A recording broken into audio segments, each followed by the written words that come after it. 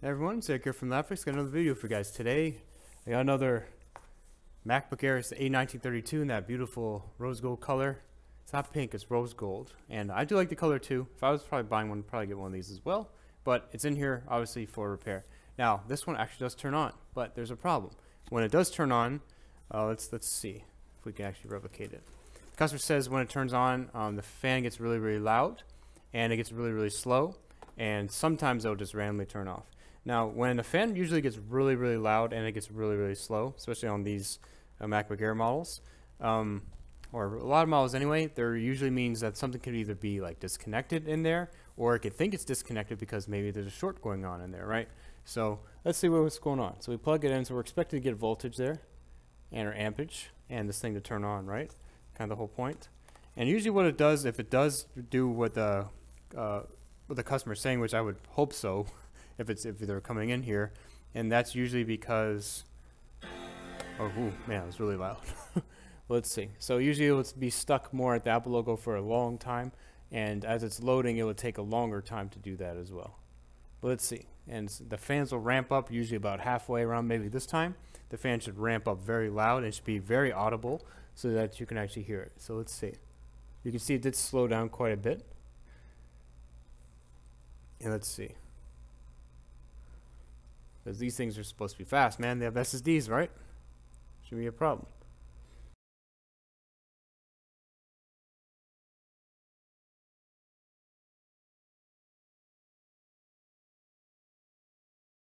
Okay, it's getting pretty loud now. And you see how slow it is, right? This is real time, so it's still really slow. It's still loading. Fans are getting louder. It's very slow. Look at the ampage there, too. Very low ampage, so the current's pretty low.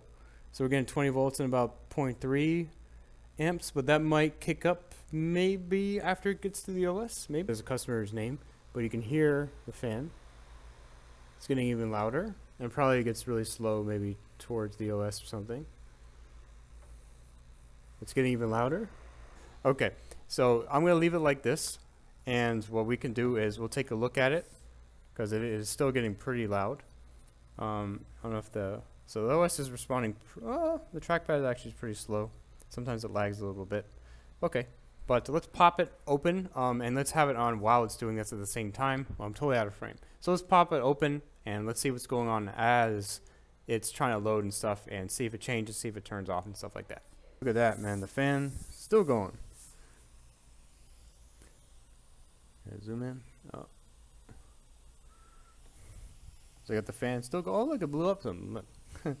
So the fan is going really loud, and it seems like it's trying to get louder and louder, and now it's shut off. So you're probably asking yourself, well, duh, it's an OS problem, right? Well, let me prove you wrong there. So I'm going to turn it on, and I'm going to leave it at the option, a boot option menu. Oh, I'm sorry. I will definitely lower that for you guys, so you guys don't have to hear that. So, okay, watch. So if I sit here in the boot option, so we're not actually looking at the OS here itself, right? We're just in the boot menu, or whatever you want to call it, the boot option menu, and this will still kick up because there's usually a hardware problem. The ampage is extremely low on this, and it's still about the same thing. You've seen our other videos, we've shown it before. A lot of times, use your amps probably go. You definitely get over 1 amp. You probably want to go closer towards like 1.5, 2, sometimes 3. Usually on the bigger ones, they might get closer to 3 or something. But you want to see that this is not normal. This is extremely low for it. And now you can even hear the fans kicking up again. You can kind of see it. It's maxed out. And this actually this is funny how this actually blew up, because it looks like that there may be a liquid spill there, and that's what would make a lot of sense, right, for it. So the fan's still pretty loud. It's getting louder. You can see it spin. And it's going to continue to get louder. So it looks like that there is a liquid spill that's on this, and that's why it's making a loud fan noise. So let's open this up. Let's take out the board. I can kind of see it here on the battery connection. So since we see it, we should just unplug it, right? And you notice even when I unplugged it, right, it just immediately shut off there. So most likely there's a problem with this. And because these battery connections also are controlled by a little board here, they do regular other things, right? So this is like a data communication line between it, and it's not just a regular power. And You've seen these a lot. The earlier MacBook Airs, pretty much all the MacBook Pros have them from the older ones.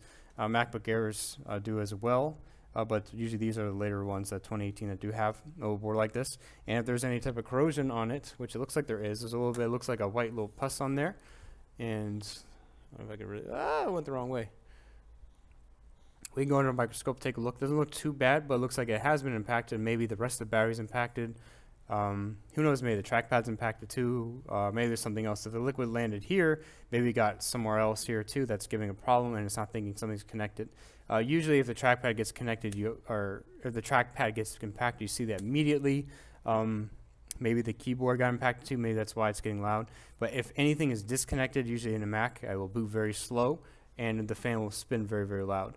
Now, it kind of confirms what we're thinking. Obviously, there's a liquid spill there, but you could saw that the amps were very low, and that makes sense because it's probably because the battery isn't really connected, right? Or the battery's showing a short. So what if I eliminate this, right? This is still going to make the fan spin really loud because it thinks it's disconnected. So I'm going to disconnect the battery here, and let's see if the amps change at all. If anything else really changes with the amps, right? So let's see if I plug this in and it changes anything else. See if it goes higher or about the same as those amps from before, because nothing's connected here, right? So it should probably go about the same, if not higher. So we're getting a 20 because it's turning on with it, right? Unless this one requires it. I don't think it requires it. Okay, so it's about 0.4. Man, it's loud. So now if you look at our amps, they peaked higher. So you're almost 1 amp, right? 0.6. Now we're going over 1. You see that now? So this makes a lot of sense. So now we're getting that without a battery connected. It's going to go back down, obviously, because it's still going to do stuff, and it's not charging a battery. It's just kind of maybe getting juice to power on. But we did see that it did peak pretty high, which the other one never peaked that high before. But obviously, there needs to be a decent current for this to actually turn on and work. It needs its voltage and needs a current to go on and work. Now it's kind of low again. But it makes a little more sense where it peaked about 1.4 or something. We could have missed that. Who knows? And now it's going to load really slow, just like before, because of the same thing. So with and without, it's similar. It did peak higher without it, but it's about the same. That shouldn't happen. If you have a battery, it should be charging, right? Okay, so let's go under microscope. Let's take a look. See here what? These are MOSFETs. Oh, look at that. A little bit of damage. Not too much, a little bit. Doesn't look too bad. Did the connection get impacted, though? Like, anything else? Was it just there? See the cable, maybe the cable's bad. Maybe it needs to be a full battery replacement. Let's take a look on the side here though. It's just a little touch. I mean, it could. Maybe it could. Maybe it was barely touching, you know, one of those cables. Or one of those MOSFETs. Maybe it was barely touching it, so. Okay, so the board's out. I don't really think this is a board problem because it's powering on, right? But we always want to double check anyway, because what if there's like a little bit of corrosion there, right? Or something that's making it go crazy. So I'm just gonna do a quick scan because we know this is liquid spill. Do a quick scan looking for that. Liquid spills are more fun when they're not working, because then when you power it on, you fixed it, right? For sure, there's no question. But when you have stuff like this, right, it's kind of obvious because something doesn't like something, right? It's not connected, but this can be a data issue or a short something like that. But let's see, it looks really clean. I don't really see a problem here. All inside looks good too. No obvious damage. So the reason I'm checking the power button is because I've seen problems like that before where it corrodes and stuff, but looks good, right? Doesn't look bad at all. This doesn't look like liquid even impacted this area. Backpad's last thing. The only reason why I'm checking all these is because it's happened before, right? So if I see anything like it's happened before, I'm going to check again because I could see the same symptoms over and over again. So this looks good. One last thing. Looks like this is very clean. Don't see any corrosion all over. No liquid, no corrosion. Just always want to double, triple check everything just to make sure. So it looks like we have a pretty clear, obvious battery problem, and we just need to replace the battery. Okay, so I have my test battery here, and what I'm going to do is I'm going to test that because I think that's what the problem is for this. We've seen them before. for something like this, normally if you do have like something not working that's obvious, right? If there's a problem with the trackpad, if it's cut or something like a micro tear, you would see that there would be a problem with it. It wouldn't work. If that doesn't work, then usually the keyboard doesn't work as well. So if one of those things wasn't working, then that would clearly be the case. We've also seen too this side I/O board, which would be giving a problem too, which would usually mean the power button or Touch ID isn't working. If that's the case, then you look over here, because then there's probably a problem over here or with this cable. It's very popular for that. So we have seen too where just the battery could have a problem. We've seen obviously earlier in the video where we said there was a little bit of liquid damage to these components here, and most likely could have fully impacted it there, and there maybe the sensor is gone, or there could be another problem, or maybe even one of the cables has a little bit of liquid damage. So I'm going to bypass that. I'm just going to go ahead and plug this in real quick, because for these ones you have to remove it with the glue anyway, but we'll probably end up having to do that anyway. But here's a nice little test one that I have here to see if we have this problem, right? And if this wouldn't be it, then we'd probably focus more on a board level type repair for it. But let's see if I plug this in, and I'm going to hold this up. As I do that, we'll see if we get that long or very short thing, right? Where the fan kicks up or something. So let's see. So we're getting our voltage there, which looks good. That means the battery's charging, the amps are going up pretty high. Ooh, sorry, it's really loud, but it's going up really rapidly. We're about 1.3, 1.4 amps, so a nice current there. And we can see that this looks like it's booting fast. Well, you can't say it until it actually boots, right? See, there's a problem there.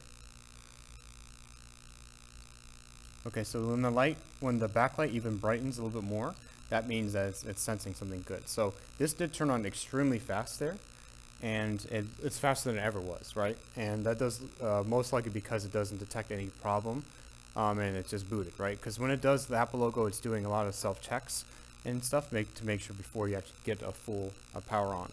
And we even see the fan isn't even it's not even spinning, which on these models is usually pretty on these models it does happen a lot. This thing gets extremely hot and there's no fin connecting there.